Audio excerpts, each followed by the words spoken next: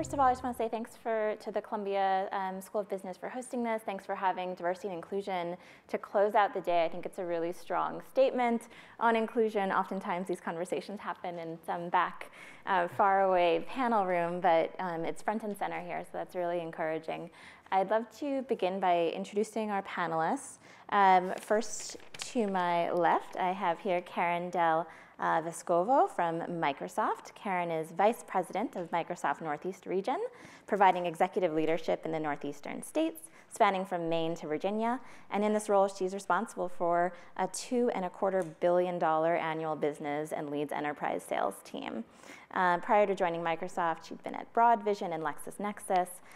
Karen's a member of a large extended family, and she and her husband have been married for 26 years with 2 children. So welcome, Karen. Thank you. Anushka Salinas is to our left here. She's Chief Revenue Officer of Rent the Runway. And fun fact, she started at Rent the Runway as an intern while in CBS. Before that, she was a buyer at Lord & Taylor, went to Penn undergrad, and graduated from Columbia School of Business. She also ran e-commerce for Hudson's Bay.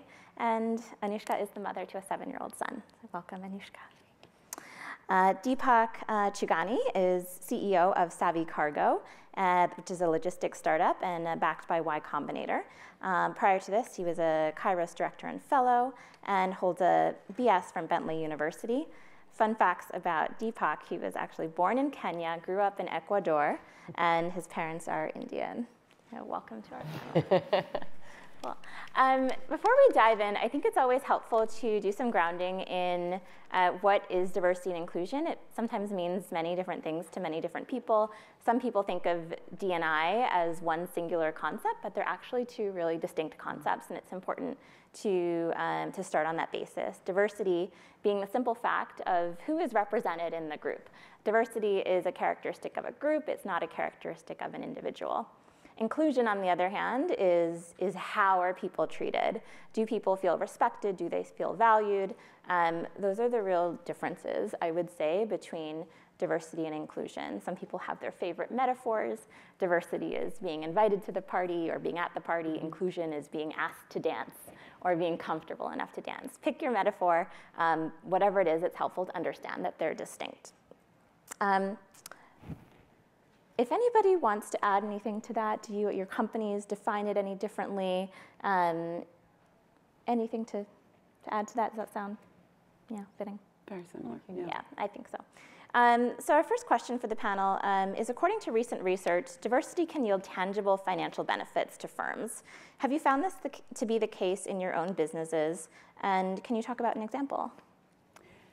Yeah, actually, we are very focused on diversity, especially in my business where we deal with customers in large cities. We want to make sure that we're representative of the market that we sell into. But in terms of what we see internally around inclusiveness, we actually have something called workplace analytics that tracks sort of not people's every movement, but how they collaborate and interact with others. And what we found in my organization, the folks that are at the top of sort of the stack in terms of achieving their revenue targets and transforming their customers and doing very strategic things with their customer set, those that are the most successful are like 25% more collaborative and 25% more inclusive, meaning they have a much broader network of people that they work with, on a regular and consistent basis. So what we're finding is people who really include more and engage more have better results. And I think it's pretty telling in terms of what we see in our business. Yeah, that's awesome. Cool example. I would say we're a little bit unique as a business, Rent the Runway. We started really, I think more than 60% of our company is women. So from the very beginning, we had a very female-dominated company. We have always struggled, as does everybody, to attract technical talent that are as well balanced as some of the rest of the company is.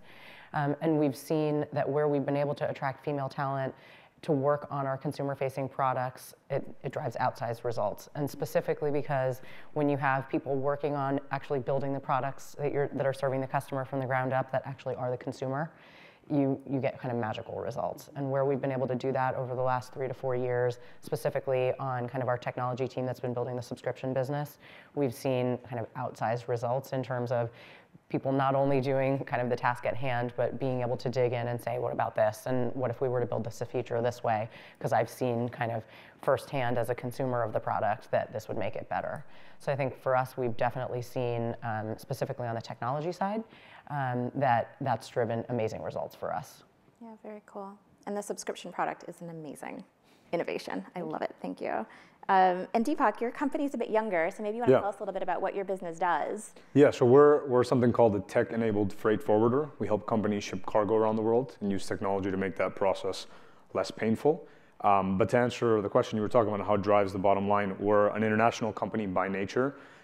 So in our business, you have to be, I don't know what's the right word given the terminology we're using, but you have to have representation from different cultures. You have to be able to relate to people. So we have people in Mexico, we have people in Morocco, we have people in a couple places in the US, and then just, you mentioned my cultural background. Those things help us get customers, help us relate, help us do business. So it's pretty much, I think, impossible to do this kind of business if you don't at least have a respect for, diverse cultures and backgrounds. You'll get into trouble, I think. Yeah, absolutely. I mean, I think. And regulations also, right? Yeah. Speaking for Uber a bit, Uber began, like, our original tagline was everyone's private driver. And I think about, like, how narrow a market black car chauffeuring is as a business, and then where we grew to eventually as a company. Some of our fastest growing markets are in Latin America, where a lot of our customers are paying with cash. But initially, when the company was really only reflective of talent in Silicon Valley, people didn't see that as an opportunity. When you come from a community where, hey, not all people have bank accounts even, it was amazing to watch the bottom line grow in that regard. And one point on that is, nowadays with how expensive it is to hire engineering talent or great people in startup hubs, and how hard it is to retain people, if you're diverse and you have some kind of connection abroad, that can drive the bottom line in a very meaningful way. Yeah, right? Yeah, absolutely. Going into innovation and diversity and inclusion, one important area where this came up on the prior panel, right, with Amazon and AI, a lack of diversity can impact innovation in the way data sets train algorithms, and sometimes those data sets don't reflect the way that the real world looks. One example, a few years ago, Google had some imaging labeling software, and there weren't enough Black individuals or Africans or African Americans in the data set, so when it showed a picture of a Black person, it was giving the label gorilla. The public noticed this, and Google took out, gorilla from the data set. And now a lot of our companies are serving government contracts, doing a lot of work that can have some profound social implications. Yet, most D&I programs are housed under HR. Mm-hmm. So for your businesses, how do you weave D&I into the product and into business practice? How do you keep that link strong so that we're really reaping the benefits as we grow to become more diverse and inclusive? I think what has been really interesting working with Microsoft, especially I would say since Satya's been our CEO, is there is a great focus on inclusiveness in all of the products, and there's a big push on accessibility across the business solutions that we sell into organizations. But I think some of the things that we see coming out, products we see start coming out, are things like this adaptive controller that we have for Xbox. I don't know if you watched the Super Bowl, you probably saw an ad around it where people have physical limitations that they really struggle to play video games with the normal controllers. And what is so empowering about the adaptive controller is that in a world of a gamer community, people don't see their disabilities, and they're able to participate as actively, in that community with a controller that really helps them compete. And so, there is a focus on making sure that all can participate, use, and access the solutions that we have in market. I saw recently too, like a woman, we encourage all of our engineering talent to really take risks. a woman created a watch that helped a woman with Parkinson's be able to write her name again for the first time in like, 5 years. It somehow stopped the tremors in her hand as she wore it. So things like that really are being implemented and put into the technology that we end up selling to the community. Yeah, that's really interesting. I think at Rent the Runway, we try to connect kind of the growth areas for the business with the talent that we have. And I think an example of that is, plus size, or what has historically been called plus size and now is more called inclusive sizing.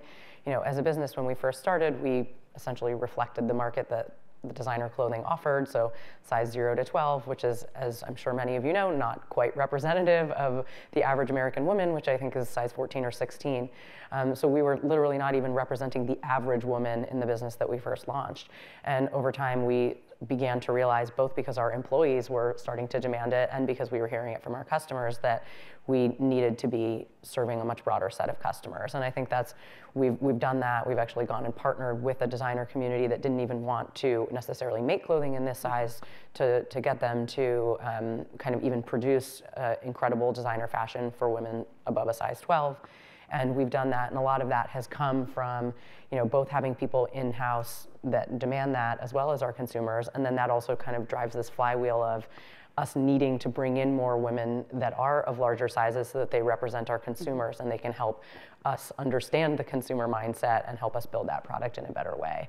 So I think, what I've experienced at Rent the Runway is, as we've gotten more broad in who we're targeting, in this case, a larger size woman, very soon it'll be more women of color and different communities and different socioeconomic backgrounds. It also, in some ways, forces us to bring more of those people into our employee base to help us make sure that we're really representing our customers well too. So I think there's kind of that connection between internal and external as well. Yeah. Yeah, I think it's maybe to add a different point of view at our stage. We're a little under 10 people. It's really hard to prioritize diversity and inclusion when your focus is on survival, growth, fundraising, things like that. But I like to think that the reason we can kick it a little bit down the can is because of our diverse and international nature already. But I think that's an interesting debate, is at what point does it actually start? Should it become a priority, and does it in practice for a lot of companies like Rent the Runway or Uber? But yeah, we actually don't consider it at all at this stage, to add another perspective. It's really hard to think about that. But it sounds like you have prioritized it. Right, it was more natural, right? And I think it's because of my background, and it's like, well, we know these really smart people in Mexico for this function, we're going to hire them, and that adds another culture to the mix, or my own culture, or we're hiring people in New York, and then our engineers, some of them are in Morocco, and so I think there's like under 10 people, but there's 4 countries, 3 religions already, Yeah, it was a bit inherent. Yeah, I guess. As you were starting. Yeah. It was similar for us. Very inherent from the beginning. Lots of women, lots of people of color. And I think when you don't start from that place, you all of a sudden have a 15-person company where everybody looks the same, and then you're intentionally trying to hire one person that comes in and feels like they don't belong, and that 100%. Becomes really challenging. 100%. Yeah. And I've heard of that many times, that it's really hard for some companies, because the best way to not make a hiring mistake is to find someone in your network who someone can vouch for. I mentioned that earlier today.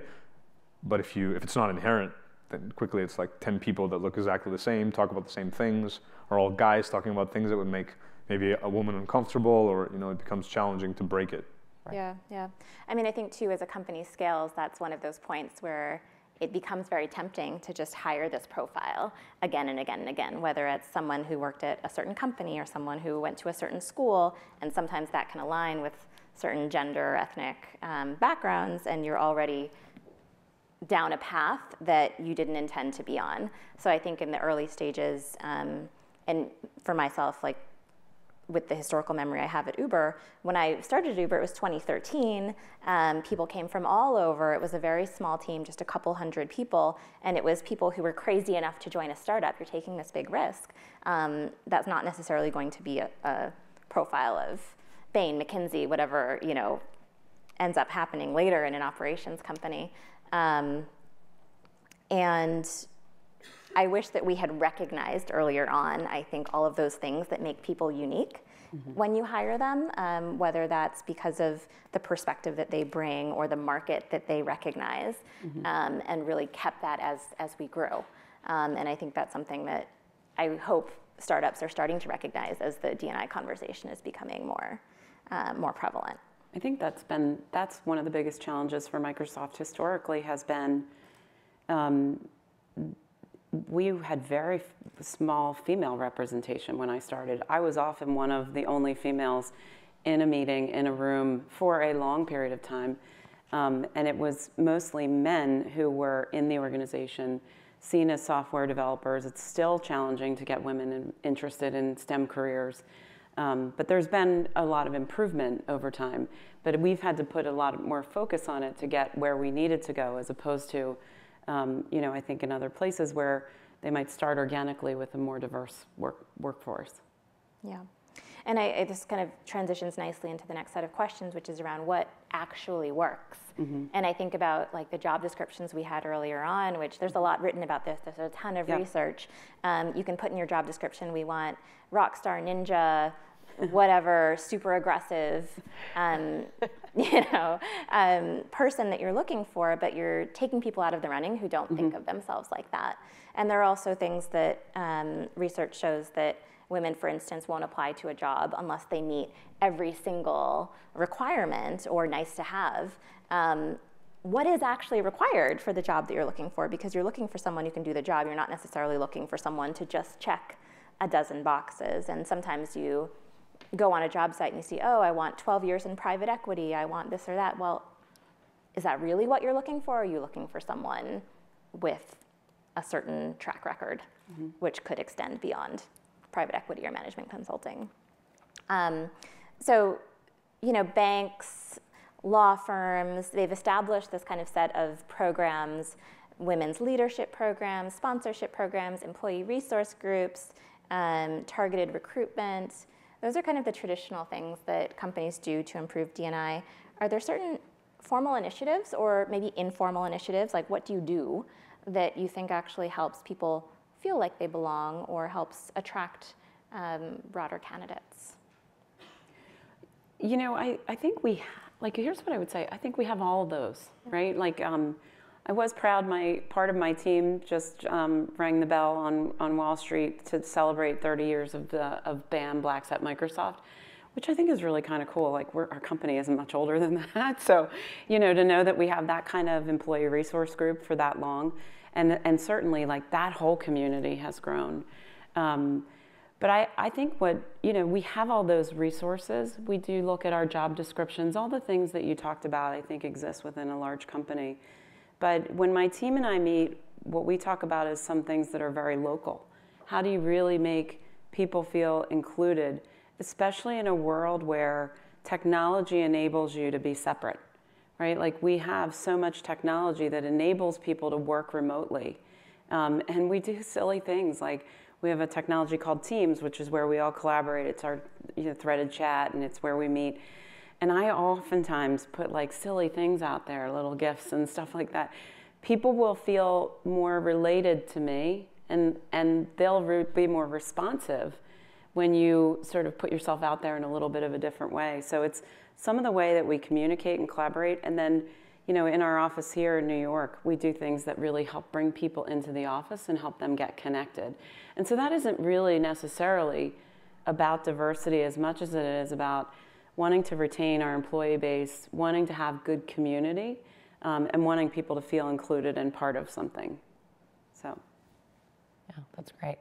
Yeah, we don't have as many kind of formal programs. We're not as large a company. I think in corporate, we're about 250 people. And in our retail stores and warehouse, we're just shy of 2,000. About 6 months ago, we equalized benefits for all of those people across corporate and kind of even our hourly employees. We gave maternity benefits to both men and women that were equal, as well as to all of our warehouse and retail associates. And I think that that level of benefit really kind of shows to the employee base that we actually do care, everyone is included, and we're not kind of discriminating against you because you didn't go to a four-year college and you didn't grow up in a certain type of family. So I think walking the walk is really important beyond just kind of saying that you're inclusive or saying that you're a diverse company. And those are expensive choices to make as a company, but if you prioritize wanting to be kind of fair and equal to everyone, then you have to you have to go so far as to do things like that. And I think from a financial standpoint, it has cost us, but we have definitely seen that in terms of employee happiness and retention, and people truly feeling included and like they're kind of part of the family that we sort of say we are. So I think things like that have been really important. I think on the recruiting side, for us, it's been very much about it's organic, right? So if you have lots of women and people of color, those people help bring in and make comfortable other women and people of color. And so like we were saying, it all starts from the beginning. So if you start with kind of a lopsided team from the beginning, it will only continue to grow that way, which I think makes it much more challenging for larger companies who are kind of facing a historical workforce that's been around a long time. Yeah, completely. It's funny, the question you asked, I don't think we talked about this backstage, but we recently changed our business a few months ago to what we're doing now. The previous idea actually tackled this problem. So it was trying to improve the pipeline for the company. So we would try to give people from non-traditional backgrounds coaching so they could get some of these jobs. So it's kind of from my own story, coming from a non-Ivy League school and getting these investment banking jobs and things like that. And so I studied that problem pretty intensely. And I think the programs work to a certain degree. They still tend to work for the people who get the information. So for example, SEO is an amazing nonprofit. If you don't know it, it helps Latinos and African Americans get jobs on Wall Street more than anything. And they will try to get on campuses, they'll find the people, and they'll coach them, and then they'll help them get the offers. And those things are really effective. The thing is, even those are selective, and there's a limit on all these things. But even from the other founders I spoke with in the recruiting space, trying to understand that problem, it seems that the big problem is if your applicant funnel is 100 people and it's equally represented like the population, so let's say there's 20% of every race, every orientation, whatever categories you want to include, the ones that end up making it down the funnel very early on are the ones that tend to come from some of those schools and backgrounds. And you'd be surprised, it's not because just they come from those schools, it's because they have information that allows them to pass through the next screens. Whereas the people who don't, they'll stumble on their interviews because they didn't have that extra 10% of preparation, and they fall off. And I just have it on good authority that that's usually where the problem is, because the employers, as this panel, they do want to hire diverse. They're just like, we just couldn't find that person from this background who made it to the third round, right? This is what we have. These are the people that meet our requirements. We can't lower the bar for diversity. And so I think that's where there has to be some solutions around coaching people who don't come from the traditional backgrounds, right? Yeah, and I take a tack where I think that the trend that I see in my company and with our peers and as D&I practitioners is that it's not all about coaching the applicant. Some of this is about coaching the screener and the interview panel, because human bias is a thing, and this is a human process. And when it's interesting, okay, if the people who are getting through happen to have an Ivy League background, well, maybe the interview also does, and it's some pattern matching going on, and suddenly it's a little bit less about the bar, which is requirements for everyone, and they're standardized, and a little bit more about what homophily, right? Like what makes you feel comfortable is what your identity is. We do. I was thinking about it when you were speaking earlier. Every year we have to go through bias training. And it always sparks some really interesting conversations within the organization, because people start to realize, like, I didn't even know I was, sort of had a bias for that, or I was thinking about something that way. And we also focus on, we have 10 inclusive behaviors that we try and, educate and promote within the organization. And a lot of that is really just, I think there's some self-education about being curious. I think it's fascinating. We had a green room conversation that was about genetics and diversity, and I think it's about being curious and seeking to learn and understand others as well. Yeah, absolutely. We have a few minutes left, and I'd love to take questions from the audience. We have mic runners, I believe, on either side.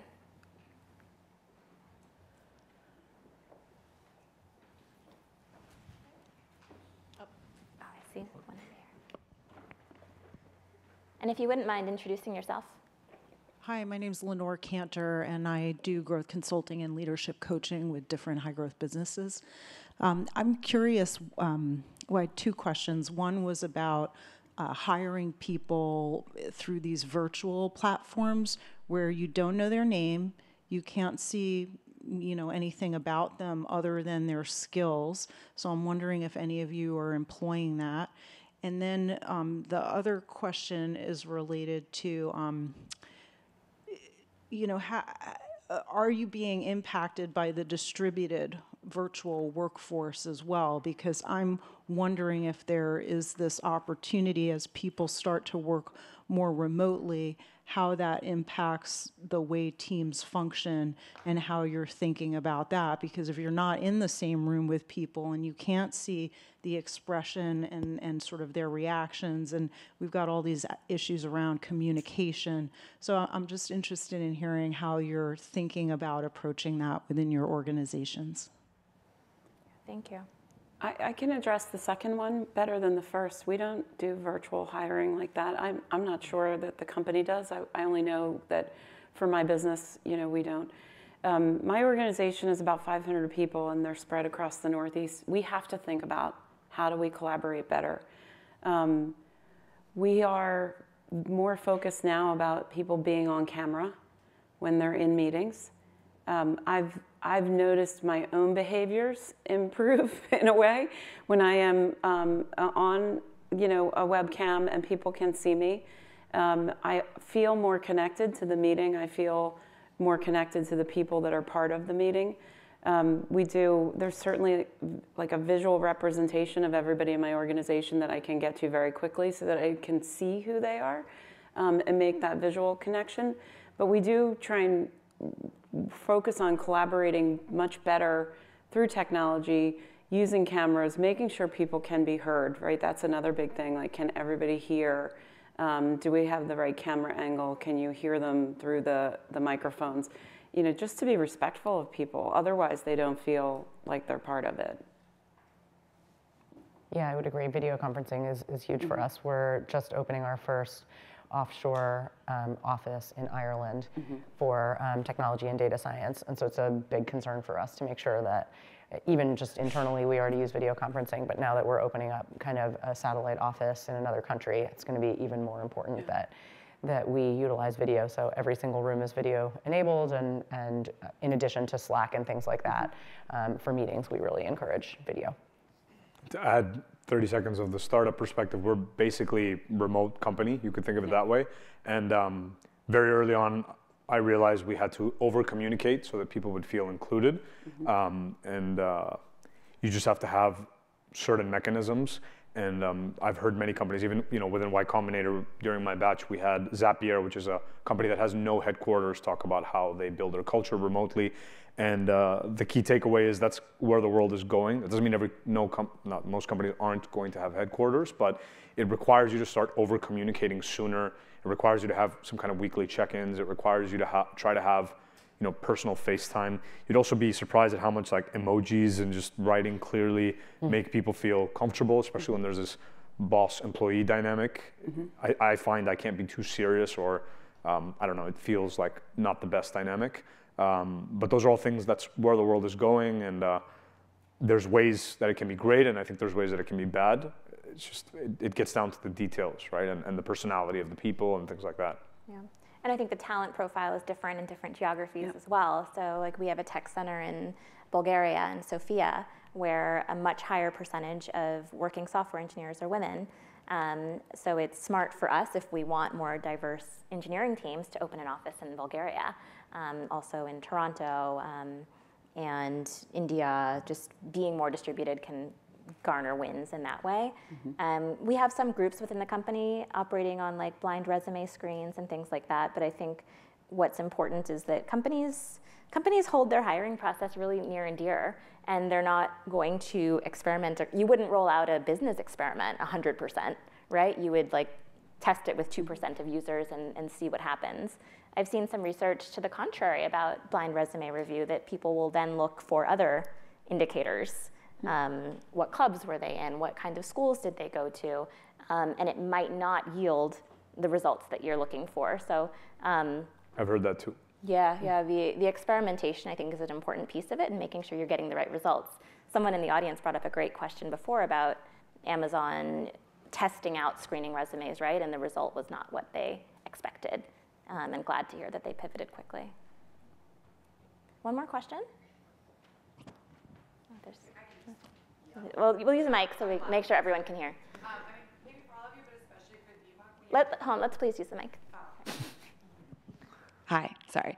So I'm kind of curious, when you're looking at recruiting from non-traditional backgrounds and especially from different schools and different areas, you know, I really know that piece, that like last mile, you know, there's so much culture that gets involved there and how you're expressing yourself, anticipating the questions.